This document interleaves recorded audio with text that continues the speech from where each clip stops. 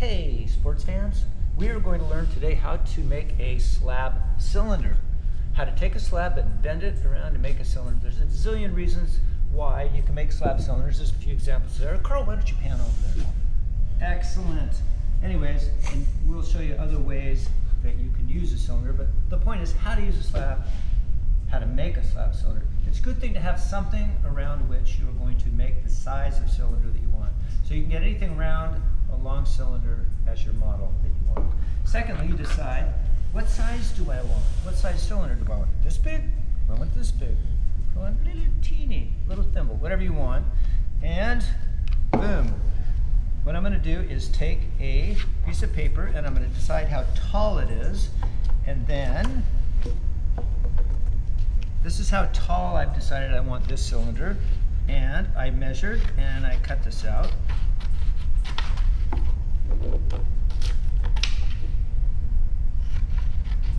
How do you know how long you want the cylinder? I put this on here beforehand. Good question, Carl. And I went around to where it hit the other side. See? Got it. Right? So I did that, first of all, make sure the measurements are right.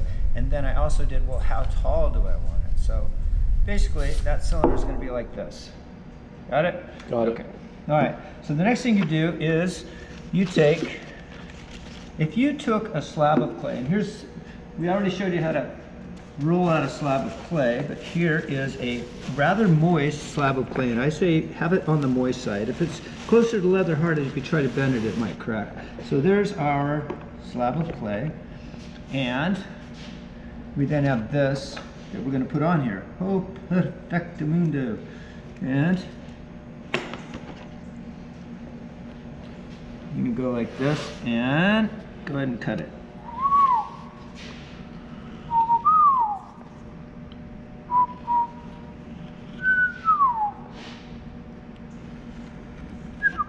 All right, bada bing bang boom, we're all set. That is going to be our cylinder. And we're going to put it around this, right? Huh? So just wrap it up. Is that going to make you happy, wrapping it on a piece of plastic like that? What do you think might happen with the clay?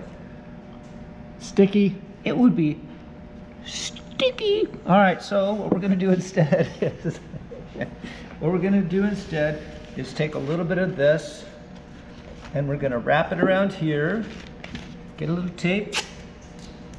Put it over here. Wrap this up. Tuck it in here. Take your tape. Hold it there. Anyways, long story short, that ends up like this, nice and tight. You get it?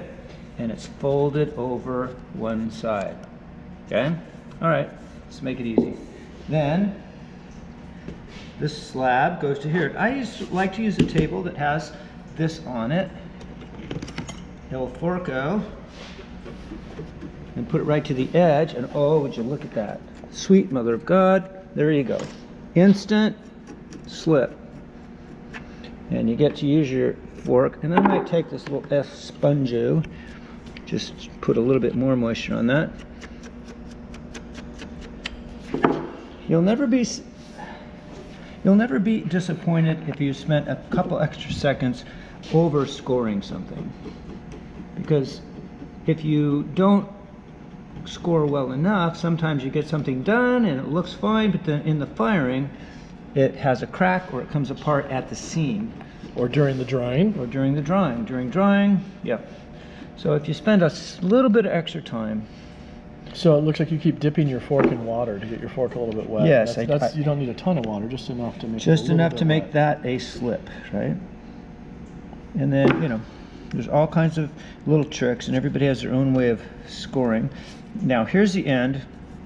And if this is our example, we're going to have a bottom on it. So I want to go here so that I'm going to have a little bit of room. Right? Come around here.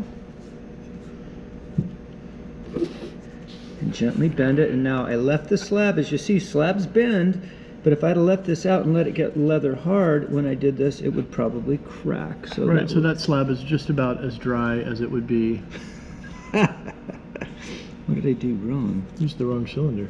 Oh no, I did the... Well, this is a great opportunity to show us your problem-solving skills, Mark. What are you going to do? Either find a smaller one. Or add some clay. Add some clay on. Or stretch that slab out, make it thinner. There we go.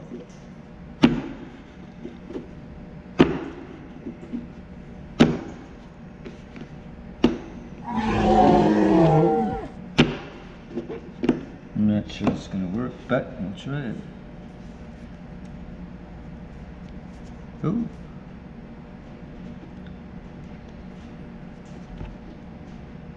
Nailed it.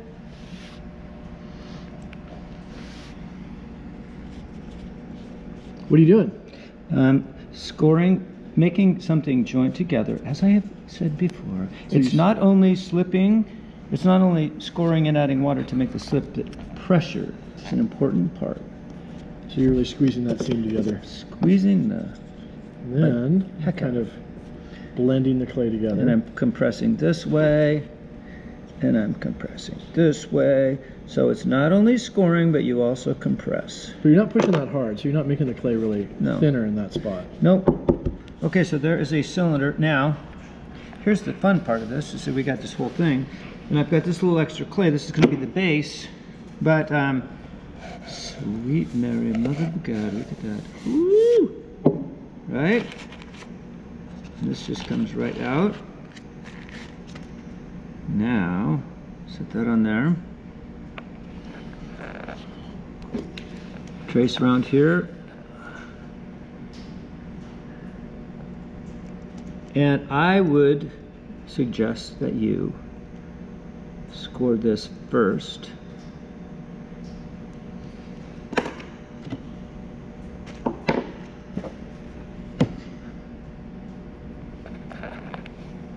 Before cutting it.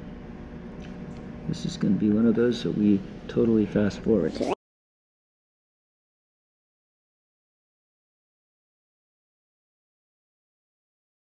Sometimes scoring takes a few minutes, but you'll be happy that you scored well if you,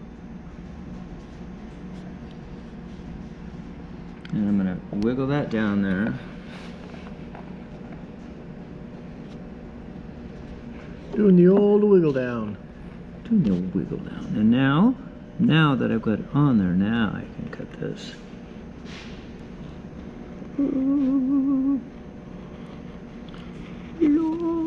All right, boom. And then you're really making sure that it's got a little bit of, it's fastened on. And this little area at the bottom, you can trim this away, but I suggest you maybe wait till that gets leather hard, and then you can trim that a little bit away. But what you have then is a very basic cylinder, and if you wait for it to get leather hard, there's all kinds of carving and sculpting you can do on it. And that's it. That's cylinders.